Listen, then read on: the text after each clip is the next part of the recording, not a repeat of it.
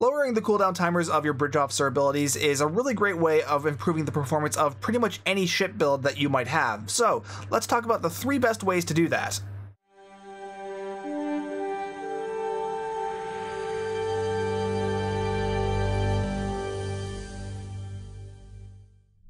Now, there are a number of different ways of lowering your bridge officer cooldowns, more than just like the main 3 I'll be going over in this video, but these 3 methods are going to be generally the more effective methods of doing so, and are generally regarded as the most popular versions of doing this throughout the community.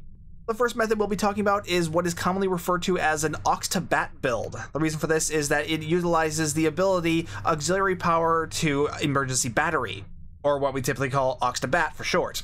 What this method requires is 2 seats of auxiliary power to emergency batteries, as well as 3 technician duty officers that have this specific ability, which is to reduce the recharge time of your bridge officer abilities by 10% every time you use auxiliary power to emergency battery. So these guys. So every time you're hitting one of these with these duty officers, you are reducing the cooldowns of all of your other bridge officer abilities. So like if you see right here, if I just start spamming these, see, they're all going on cooldown, but once we get to aux to bat, that cooldown jumped down, and you can see the other one is on minimal cooldown. That's because, you know, they have a shared cooldown, but once we hit the other one,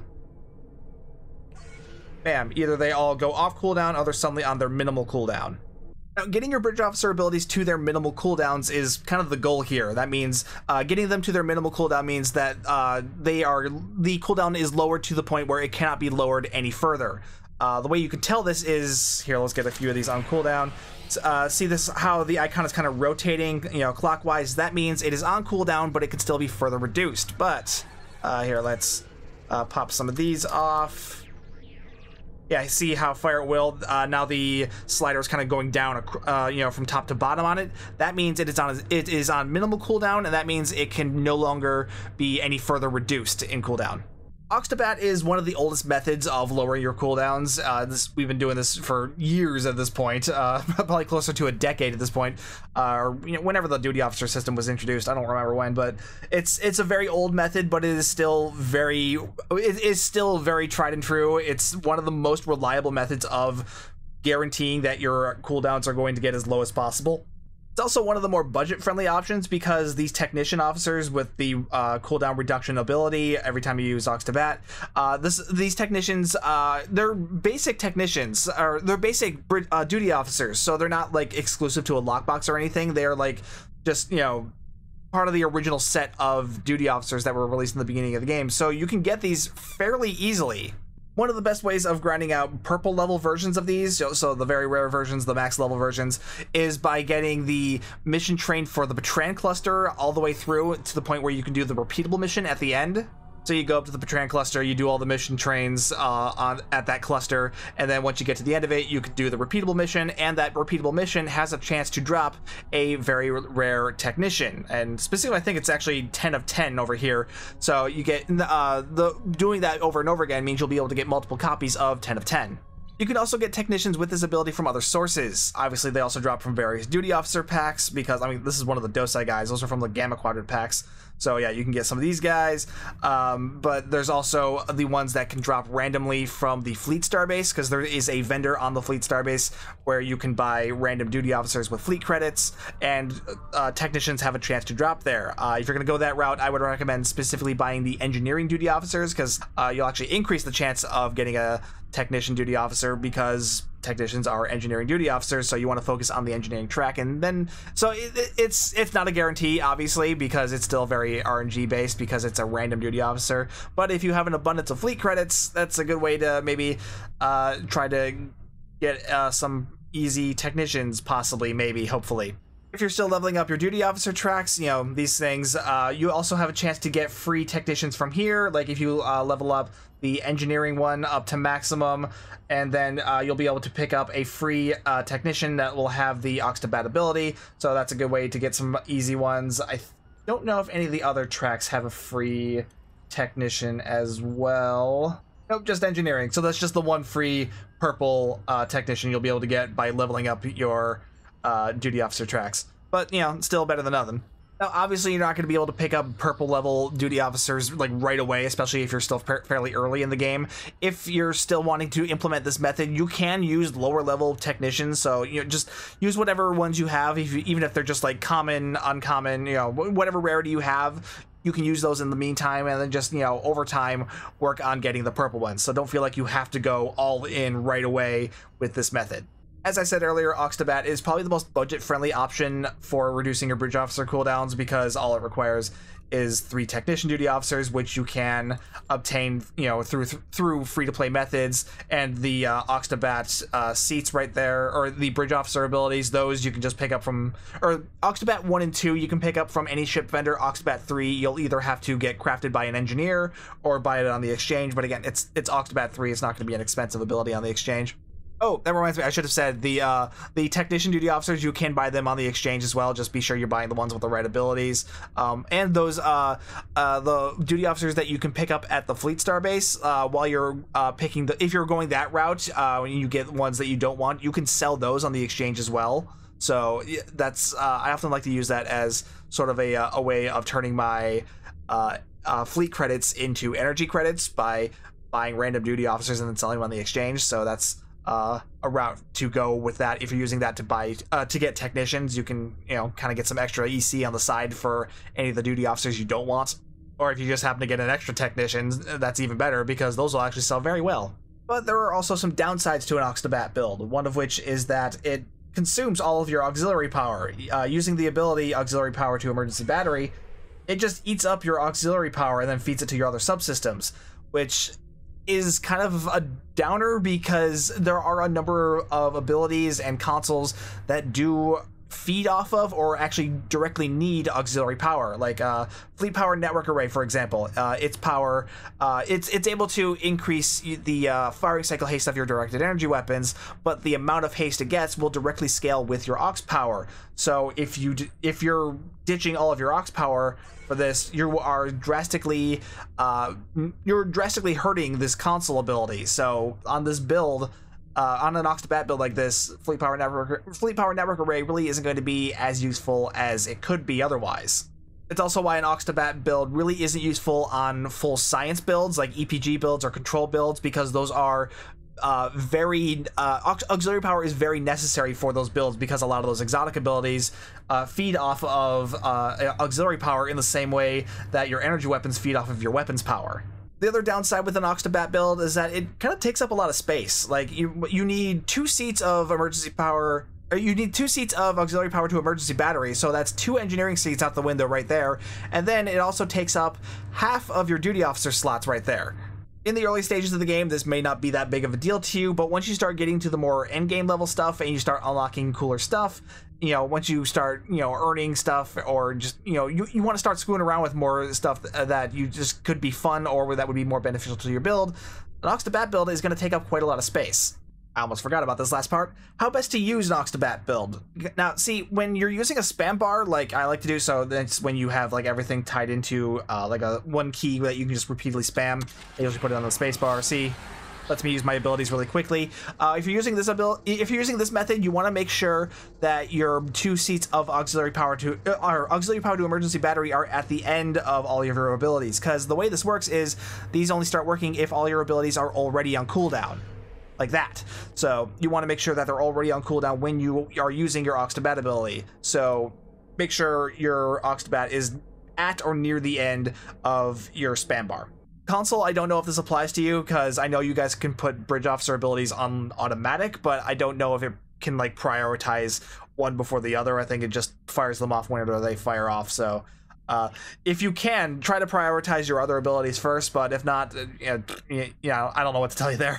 The next method to reducing your bridge officer cooldowns is called Improved Photonic Officer, and that's because it utilizes a starship trait of the same name, Improved Photonic Officer.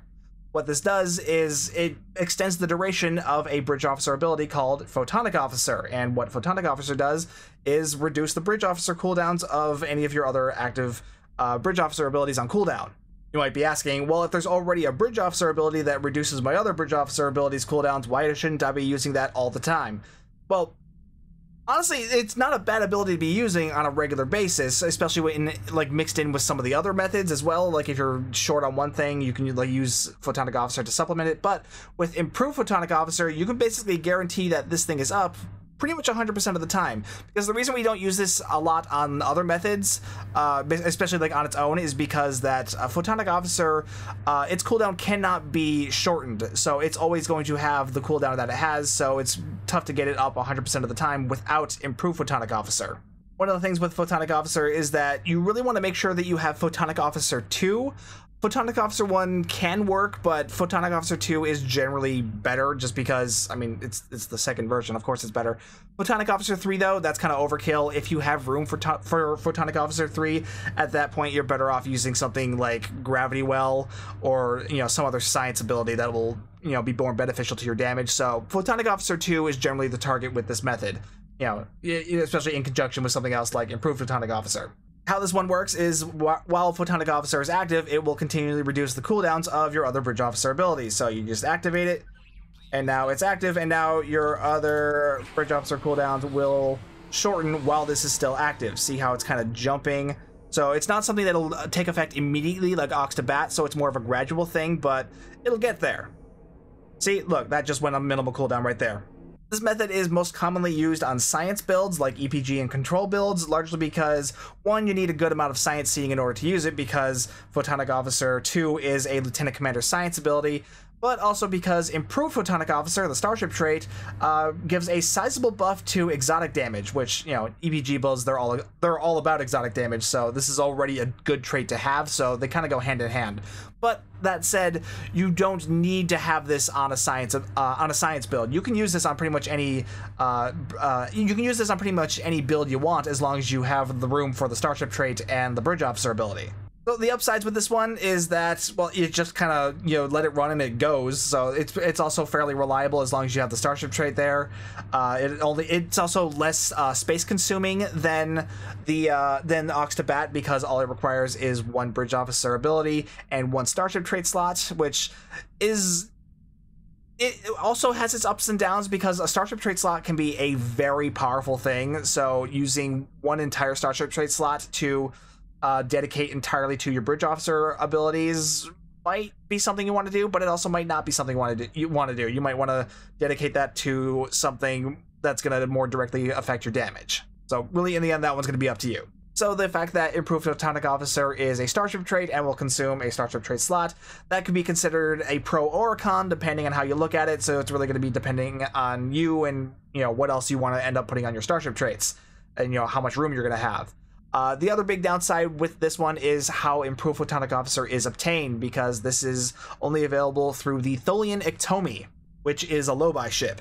So that means the ship this trait is obtainable from is a single character unlock in most cases, because you have to buy it through either the low-buy store or you can get it on the exchange if you have the EC for it, but it's not going to be super cheap. Like the low-buy store ships are generally, you know, somewhat cheap, but the because of how valuable Improved Photonic Officer is, the Iktomi is generally a bit more pricey than several of the other low-buy ships. Though on the upside, it also means it's also very much in demand, so it's pretty easy to find. It's pretty easy to see it in like in good stock. There's usually always people looking to buy the Iktomi. However, there is another method of getting the Iktomi, because it is also available in a Muds bundle.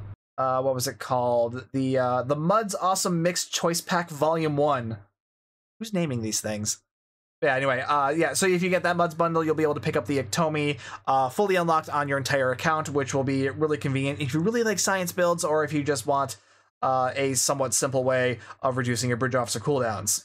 Now, the way you want to set this one up is kind of the opposite of how you would want to set up the Ox to Bat setup, in that you want to make sure that Improved Photonic Officer is at the front of your spam bar rather than at the back of it like with Ox to Bat. So you want to make sure that this is active before you start activating all your other Bridge Officer abilities, because their cooldowns won't be reduced if Photonic Officer isn't already active. So you can see this is active, and the cooldowns are kind of jumping lower and lower while this is active, and some of them are already on minimal, like Emergency Powered Ox here. Sorry, this really isn't the best demonstration, because this is an EPG build, most of these abilities need targets in order to fire, so I can't really spam a bunch of stuff here, but trust me, Photonic Officer, just keep it active. These cooldowns will all be shortened while this is active, so it's a good method.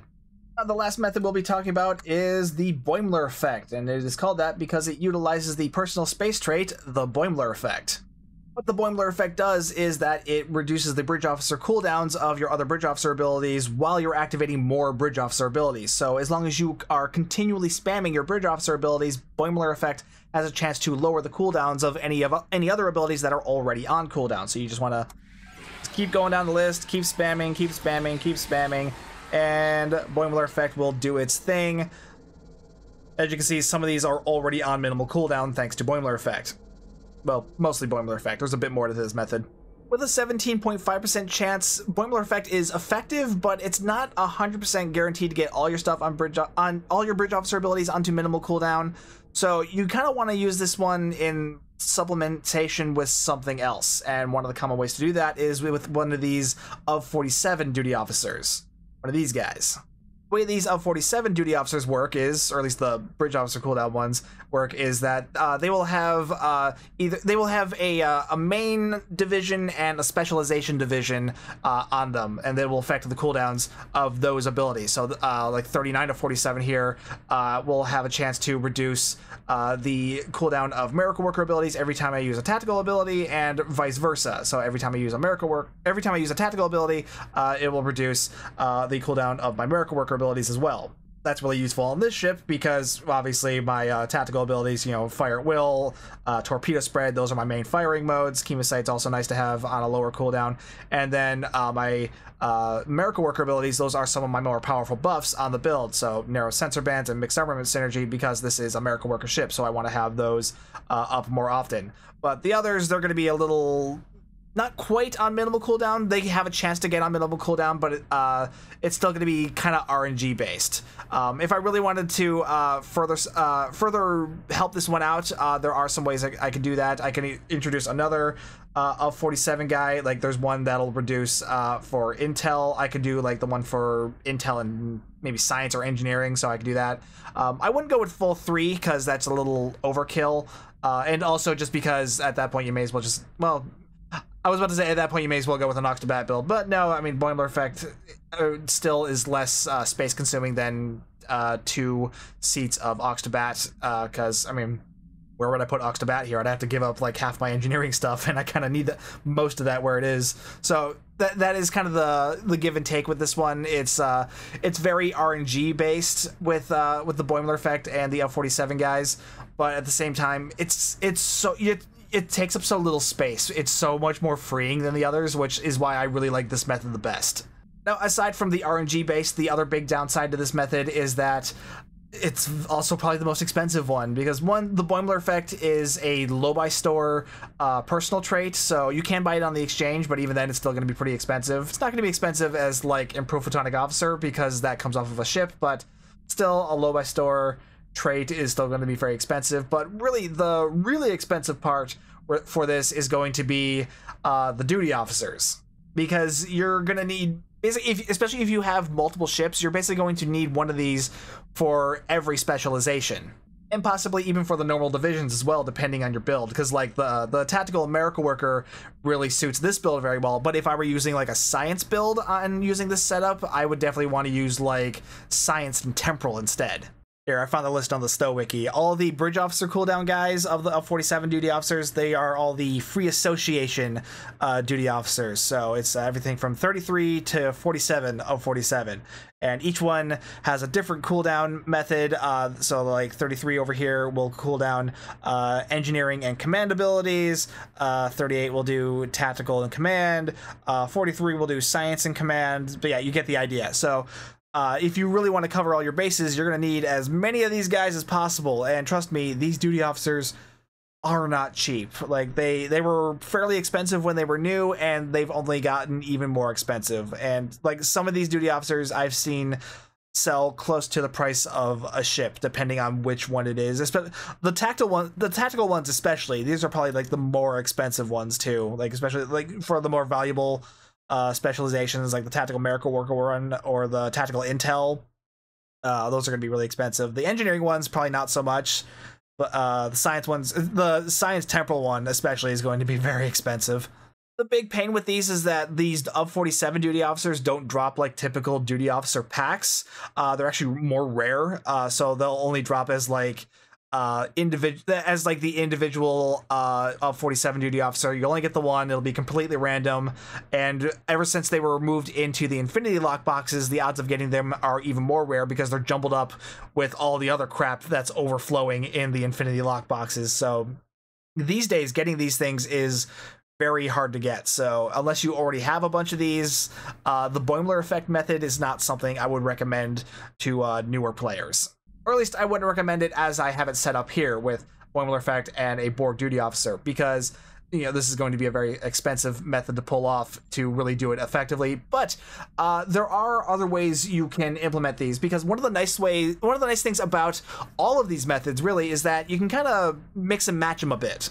Like, one thing I could do is, like, if I, if I'm concerned about getting more of my bridge officer abilities onto a minimal cooldown, I could go into my space reputation traits and find the ability chronocapacitor array to get a little extra recharge time on my bridge officer ability. Just throw that here, we'll replace that with that. Boom, get an extra like 9.4% if I have the rank 2 version. So that'll help a little bit. But it goes further than that. Like going back to the improved Photonic Officer setup. Like, say I have improved Photonic Officer, but I only have room for Photonic Officer 1. So let's switch that up. So if Photonic Officer 1 not going to be quite as effective as Photonic Officer 2, so I could make up for that by throwing in the Boimler Effect into the personal traits to make up for the lower level of Photonic Officer. Or if I'm using an Octobat setup, and let's say I don't have room for 2 seats of Octobat, I could ditch 1 seat of Octobat and instead supplement that with Photonic Officer instead of the second Octobat seat, which I apparently don't have Photonic Officer on this bridge officer. That's a little embarrassing, but you get my idea. You can so if you're running an Octobat setup, you could just stick with 1 seat of Octobat and then supplement it with a seat of Photonic Officer. Photonic Officer 2 would be better, like, just like with the other case, but you could probably get away with Photonic Officer 1, and then, like I did earlier, you could then throw in Chronocapacitor Array. I almost forgot the name. You could throw that in to the personal traits to make up for Photonic Officer 1. But yeah, you get the idea. You can mix and match these ideas basically. So don't feel like you have to strictly stick to one method. You can kind of mix them up a little bit, see what best works for you, because again, every ship is different. Not everything is going to have the same setup. Not everything is going to have room for the same setup as you would on another ship. So you kind of have to work with what you got. So feel free to scramble them up a little bit, see what happens.